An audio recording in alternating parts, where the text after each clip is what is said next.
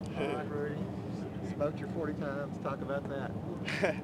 I was just able, really blessed, just through all the injury and just really fortunate to get out here and run. What time did you hear? Sir, Did you hear any time? I heard some high 4.2s, low 4.3s. Was that about what you were hoping to run? I was consistent 4.2s. This is what I was hoping to run. That's what I am. But throughout this whole injury, I'm just blessed that I was able to come showcase some speed. How close to full speed are you now? I'm right here at full speed.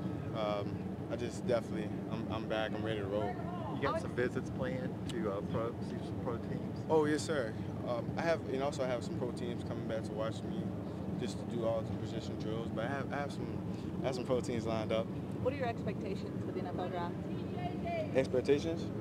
I feel like I'm a top. I feel like I'm a top prospect to come out. Yes, sir.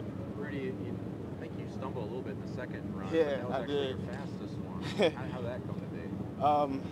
I just relaxed, but I also stumbled. I could have went way faster. Now, you said you've been trying to high 4.2. Where you been training and running? I've been just really rehabbing just to get back. I've been in Minnesota.